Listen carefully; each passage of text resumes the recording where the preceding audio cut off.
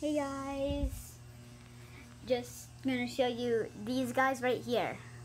We have one guy that could turn into a chrysalis. If you start to see some like green ooze on his like head part, that means he's turning into a chrysalis. He won't right now because I'm watching him and you can hear me. They don't like to turn into a chrysalis when stuff is like near them or watching them or they hear stuff. It takes like an extra hour. And we also have two black ones. They are just hiding, I don't know. They do know they're poisonous. But I'll also show you that, well, we did have eagles outside, but are not exactly eagles. They're not an eagle, but they're like close to eagles. They're like a part of the eagle family, but they're in like that tree that I'm looking at.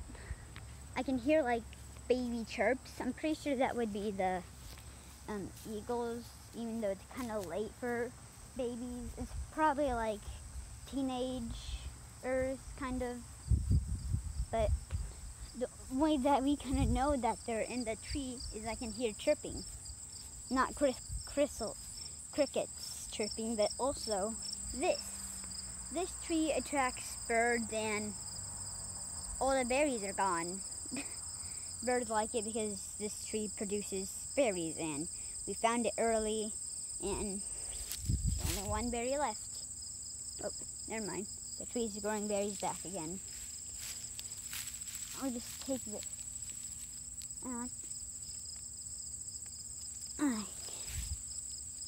Kind of looks like a blackberry, but it's not.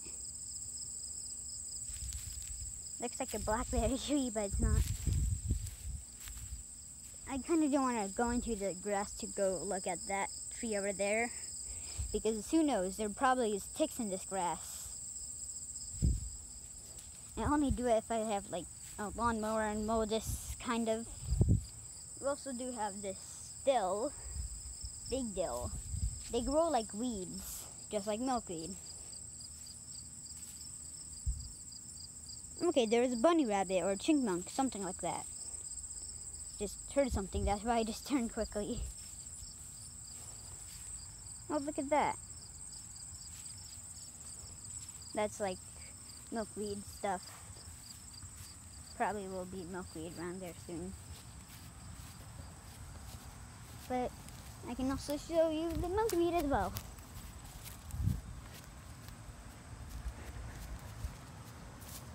See, everything's alright, and I'm pretty sure there's new holes as well. And this is as soon as I realized there's eagles on that tree right there. Like, they're on the lowest part of the branch and kind of everywhere. Oh, dragonfly. Right. They're on this tree. And I'm pretty sure they like went over there to like that tree and that tree. And also, there's some new news on the tomatoes. The tomatoes are starting to turn different colors. Kind of hard to see, but at least this one is yellow. See? It's turning yellow. And the strawberry. Yeah. This one is growing big strawberries. This one is growing a lot of strawberries, but taking a long time as well. And this raspberry thing, I forgot what else it's called, but it's growing a whole bunch of raspberries, and it's quite big. It usually takes like 3 to 2 years for a raspberry thing to start producing raspberries, I think. Another milkweed.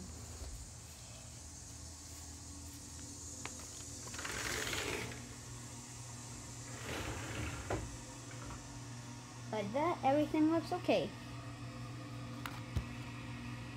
And look at this.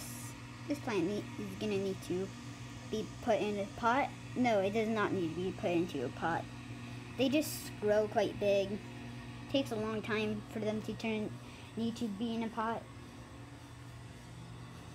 These guys are still gonna hatch soon.